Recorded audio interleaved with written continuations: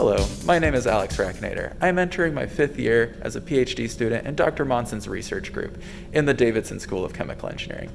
And I'll be providing a virtual lab tour of the Manufacturing Design Laboratory in the Polymer Composites research area. The MDLab is uniquely positioned to address the high-rate composites manufacturing bottlenecks that have restricted composites from being widely adopted in the automotive industry.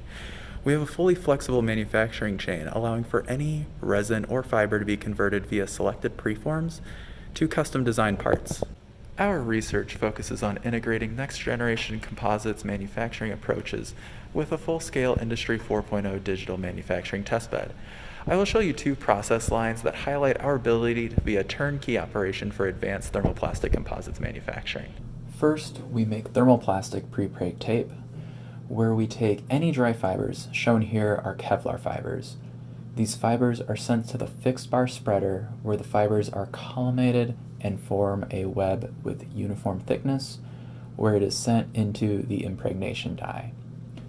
This die is fed with molten thermoplastic resin, which is metered by a melt pump. The resin is pumped into the fiber bed using the wave plate design. Here you can see the prepreg tape exiting the impregnation die. The tape is sent through a series of consolidation rollers to compact and cool the tape. The whole line is driven by a belt puller. The tape is wound onto a roll for use in other processes in the MDLab. Here is a finished roll of material. The prepreg tape is used elsewhere in the MDLab. One such example is the Keytech cell, which creates composite preforms for hybrid molded parts. The prepreg tape is sent into an IR oven to consolidate the tapes into a single toe.